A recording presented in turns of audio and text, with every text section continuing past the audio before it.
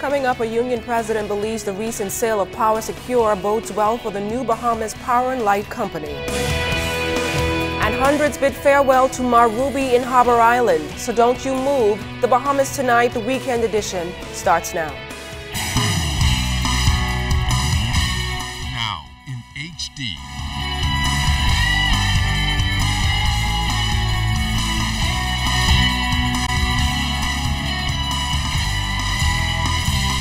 ZNS Network presents The Bahamas Tonight. This portion of the news brought to you by BTC Every Day. Good evening, everyone. I'm LaDawn Davis. Thanks so much for tuning in. Topping the news tonight, President of the Bahamas Electrical Workers Union, Paul Maynard, reacting to the recent sale of Power Secure, the new managers of the former Bahamas Electricity Corporation.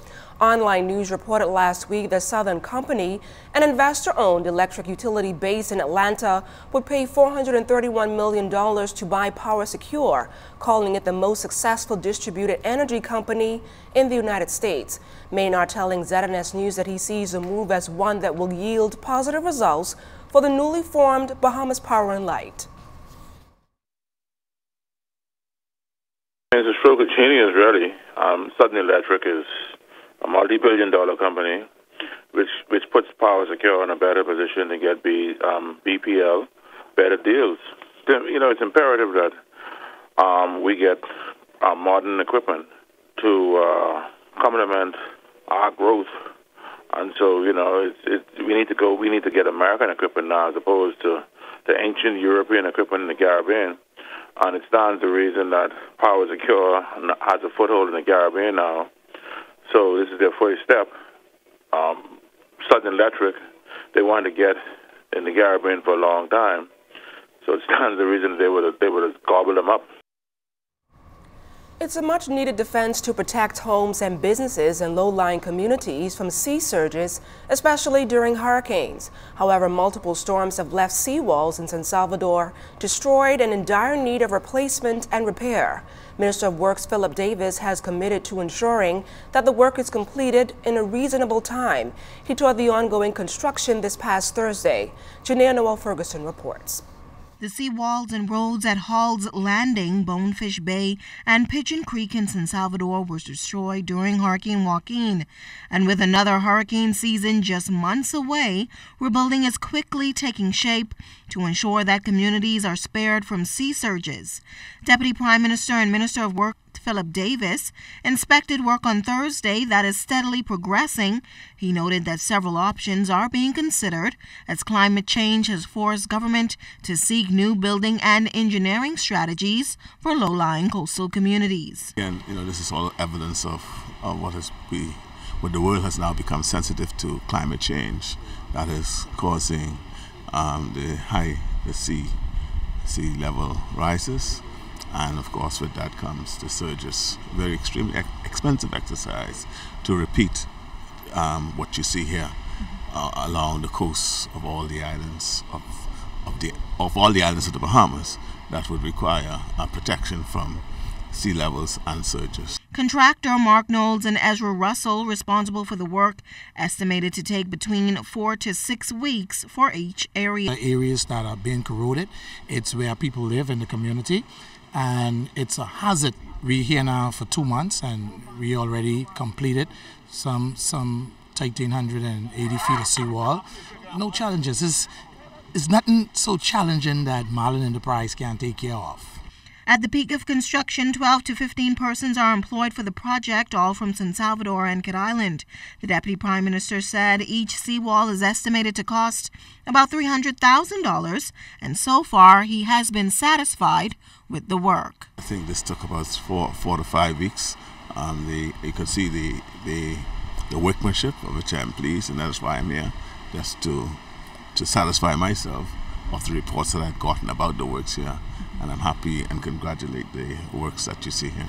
Janelle Noel Ferguson, ZNS Network News. Her name was Nola Ruby Hannah Presenti, but most knew her as Ma Ruby, the force behind Tingham Village on Harbour Island. She had 8 children of her own, but many more benefited from her nurturing qualities. Hundreds flocked to the St. John's Anglican Church on Harbour Island to honor her and say goodbye. Julian Reed reports. Ma Ruby was a go-getter. Despite losing her husband in 1979 and one of her 8 children, she not only provided for and educated her family, but became an entrepreneur, inspired her community and just about everyone she came in contact with. Tourism Minister Obi Wilshcombe said she made you feel special. She was the anchor, the social, economic, and political anchor of this island. She caused many to believe in themselves, and she caused us as an organization, a political organization, to be able to serve as leaders of this country. Her commitment is phenomenal. She set the pace for women on Harbour Island and influenced others around the country. Prime Minister Perry Christie said that second homeowners knew that Brylanders like Ma Ruby could be trusted with their assets. The Prime Minister said that Tingham Village became the beacon of all she represented, adding that it competed with much bigger properties, allowing her to be seen as successful against all odds. This is how he described her. A mighty woman who have joined those other women in our history who have created a platform for Bahamian women to stand upon, who demonstrated that you didn't have to fight for equality for her, that her existence represented an attitude that she was equal in every respect. Rector of St. John's Anglican Church, Father Kirkland Russell, compared Ma Ruby's life to the biblical story of Elijah and the widow at Zarephath. He highlighted 3 of Ma Ruby's qualities. First, being hospitable. Secondly, having faith. Father Russell used this point to tell Bahamians to get back to God.